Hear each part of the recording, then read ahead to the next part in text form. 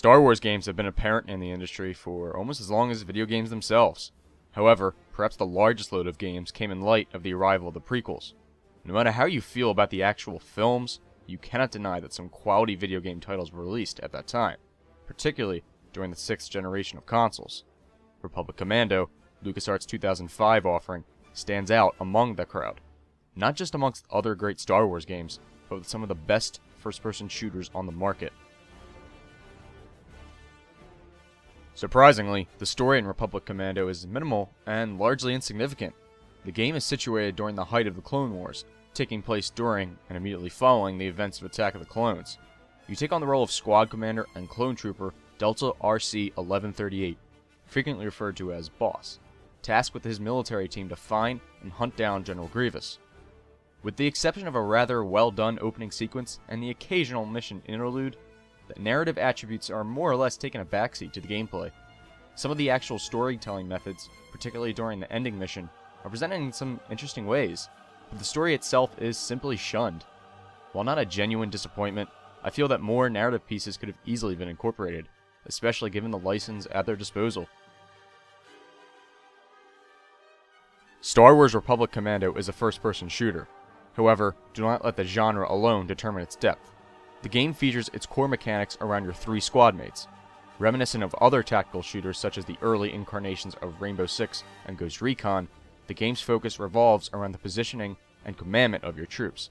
This could range from ordering to snipe at certain locations, to manning control of a nearby turret. Alongside this, you have 4 general commands in which you must keep a constant eye on. These commands respectively consist of the equivalent of a full frontal assault, defending a position, a reformation of all troops, and a cancel the previous function executed. A game over is not achieved until all 4 soldiers are incapacitated, including the player. If the player gets incapacitated, then you have the option to call out for help of your comrades to revive you. With the addition of these commands comes an improved combat experience on all levels. Firefights featured within missions are almost always tense and rewarding when beaten. In order to be triumphant, you must balance all commands and weaponry of your squad, all while keeping the health and wellness of your comrades intact.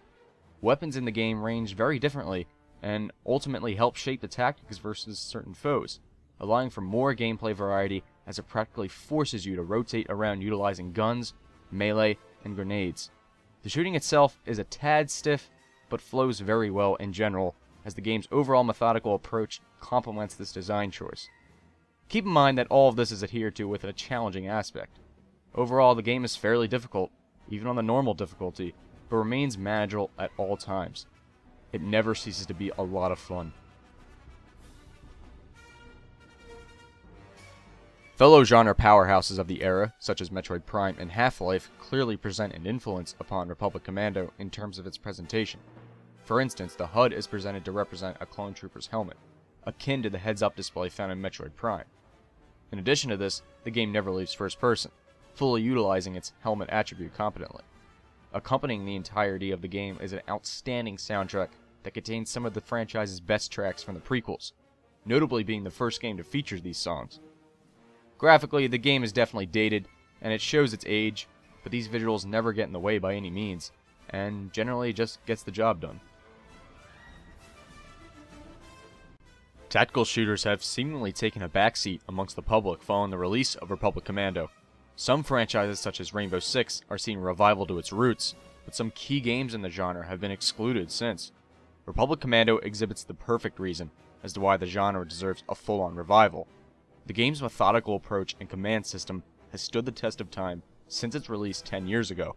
Some missions in the game left me more on the edge of my seat than any other game I've played in years.